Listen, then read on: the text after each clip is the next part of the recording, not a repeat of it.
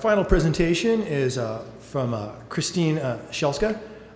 Chris has an MCS in Communication Studies and is currently a Ph.D. candidate in the Department of Communication and Culture at the University of Calgary. Chris' research involves the philosophy of science as well as the study of rhetorical strategies, which today she'll apply in discussing the efforts to date by the Discovery Institute to promote intelligent design. I also found out after I invited her to give her talk that she was also a recipient of one of the Surly Ramic's scholarships to come here, so we appreciate that very much, Surly. And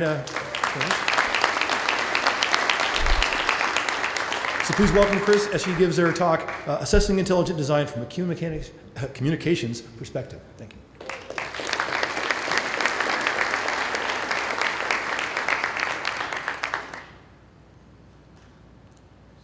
Is my screen sharing? Okay.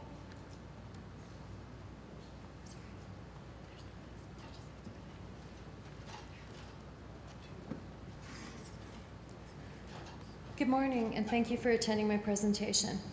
Before I begin, I'd like to thank Amy for the grant. I really appreciate that. I'll begin my discussion by defining what I mean by intelligent design. Then I'll discuss how conceiving of the Discovery Institute as a think tank opens up possibilities for examining the methods by which they secure public engagement. Finally, I'll make a few brief comments on actor network theory and how it can be used as a method to examine scientific controversies, even those that have been manufactured. So what is intelligent design? Intelligent design. Intelligent design, or ID, is a term that describes a belief about the origin and development of life. The organization most strongly associated with articulating and advancing the creationist version of ID is the Discovery Institute, a conservative think tank founded in 1990 and based in Seattle, Washington. The organization attempts to position ID as science and a theoretical alternative to evolution, as well as a challenge to the scientific method itself. The mainstream scientific community almost unanimously rejects ID as valid scientific theory for many reasons, but primarily because it invokes a supernatural agent to support its claims. Intelligent design theory is basically creation science rebranded. In 1987, in Edwards versus Aguillard, Supreme Court Justice William Rehnquist ruled that teaching creationism in public schools violates the Establishment Clause of the First Amendment of the US Constitution because it promotes a sectarian religious view. It was during this case that creationist Dean Kenyon testified that biomolecular systems require intelligent design. In 1989, the term intelligent design enjoyed its publication debut in the second edition of a high school creationist biology textbook entitled Of Pandas and People, which Kenyon co-authored. Philosopher Barbara Forrest's research revealed that the text was hastily rewritten after the trial using a word processor search and replace technique. An unfortunate mixing of the terms creation scientists and design proponents gave rise to the now infamous term, see design proponentsists. In Kitzmiller versus Dover, Dr. Forrest's testimony about the textbook error played a substantial role in revealing ID's creationist roots. And Judge John E. Jones III concluded that teaching ID as science is unconstitutional. Nevertheless, the so-called controversy refuses to go away.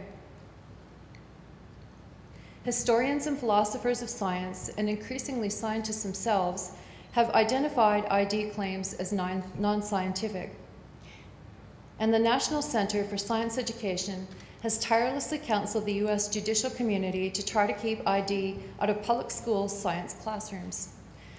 But while scientific arguments against ID have shielded science, and to a lesser degree public education, from religious intervention, the deployment of the idea that ID is a scientific theory into the public arena has proven remarkably successful. How has this been accomplished? In Nonsense on Stilts, How to Tell Science from Bunk, Massimo Pigliucci identified a gap in the critical literature on the role of think tanks in shaping social understandings of science. Pigliucci defined a think tank as a private group usually, but not always privately funded, producing arguments and data aimed at influencing specific sectors of public policy, and identified the Discovery Institute as a think tank whose primary mode of securing public engagement is spin doctoring. Advocacy think tanks like the Discovery Institute began to emerge around 1970 and are distinct from their predecessors, academic and contract think tanks, for their reliance on marketing strategies rather than scientific evidence to support their claims. Some advocacy think tanks play an enormous role in shaping public opinion, wielding an imbalance of persuasive power with the capacity, if not the intent, to destabilize democracy. The model they have adopted from their predecessors, academic and contract think tanks, is beginning to come under critical scrutiny. Think tanks enjoy privileged tax status, and they are not obligated to report the sources of their funding. Academic and scientific societies, lobbyists, and journalists are held accountable to scholarly, legal, and ethical standards, but the same is not true of think tanks. While they maintain formal independence, the research agenda of advocacy think tanks is frequently shaped by the ideology of their funders. This has opened up possibilities for them to serve as political outsourcers, constructing ideological claims and anchoring them with target audiences to advance political and corporate interests. This strategy was used successfully to propagate denials about the links between smoking and cancer, and continues to be used to deny the anthropogenic drivers of climate change. Conceptualized as an advocacy think tank, the Discovery Institute can be understood as promoting ideological claims about religion, but their Center for Science and Culture project acts as an academic think tank to establish their claims to scientificity and obscure their religious motives. In particular, an internal document leaked in 1999 entitled The Wedge outlines the Discovery Institute's 20-year strategy to overthrow materialism and its cultural legacies by positioning intelligent design as the dominant scientific perspective and having it permeate our religious, cultural, moral, and political life. The wedge strategy can be understood as a public relations plan that has been successfully implemented to secure public engagement by deploying religious claims as scientific knowledge. Actor network theory, or ANT, is a useful framework for assessing how claims come to be understood as scientific knowledge. Despite its name, ANT is more accurately understood as a method that invites multiple theoretical insights to describe social phenomena. ANT developed from sociology of scientific knowledge, which understands science as a social practice. ANT grants both human and non-human actors agency and looks at how knowledge emerges as a consequence of their interactions. Networks overlap or consolidate to form larger networks such as governments and institutions. They are not single entities and they have no center. This makes them unstable and potentially vulnerable to confrontation and resistance. Although the goal is network stability, networks must constantly reconfigure to respond to outside challenges. ANT borrows the term black box from cybernetics to describe a knowledge network that has been collectively stabilized, when its validity is no longer questioned, when it is accepted as a fact that is available to advance further knowledge. For example, the microscope has a history, a network of actors that contributed to its emergence as a tool to advance science. But nobody bothers to question the knowledge behind the microscope when they use one. Nobody questions the theory of optics or magnification. It is simply taken for granted that the thing will do as expected, make little things look bigger. So the microscope is said to be black boxed. Before black boxes get closed or when they are reopened, controversy arises. This is what ANT researchers are interested in. How controversies flare up and get settled, how relationships form between actors to stabilize and protect the network from confrontation and resistance. ANT relies on the concept of translation, which means to make two worlds equivalent. For example, problematization occurs when an unexpected observation or dissenting claim challenges a scientific theory.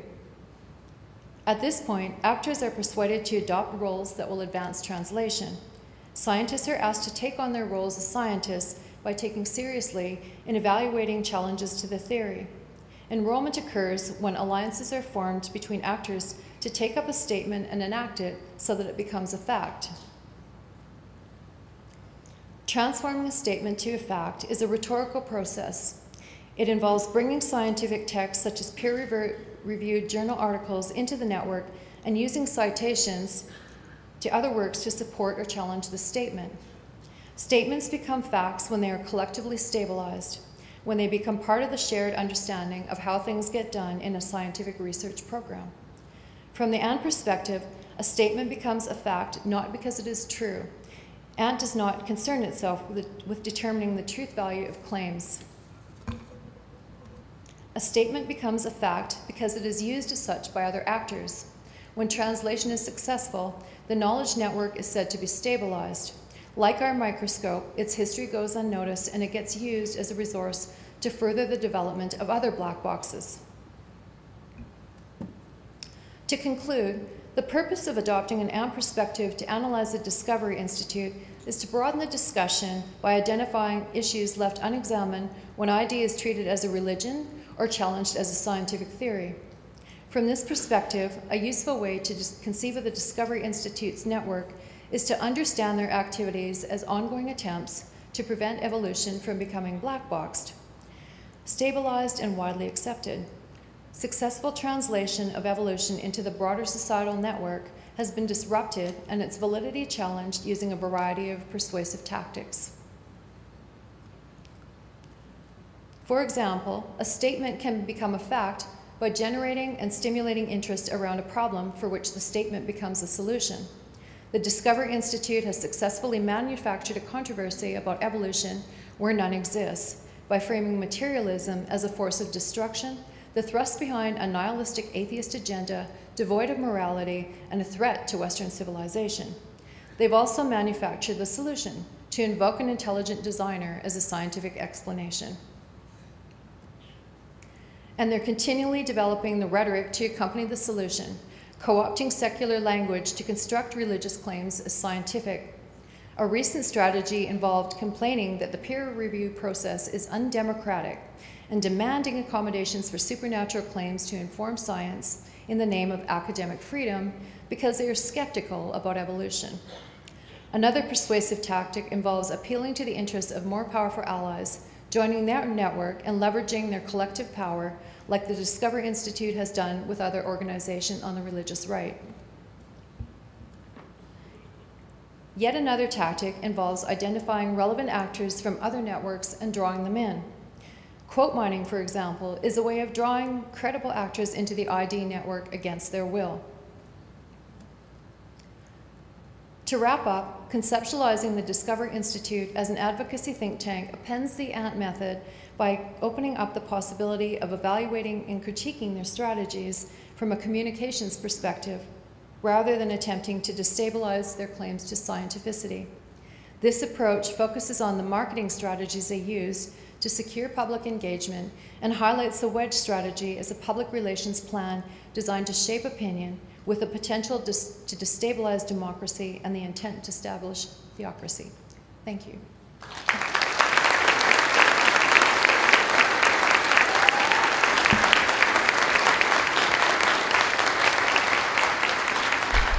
Thank you, Chris. And we do have we have time for a couple questions. Anybody have some questions? Any intelligently designed questions out there? Any evolved questions? They seem satisfied. Okay, well, thank you so much, Chris. Thank you.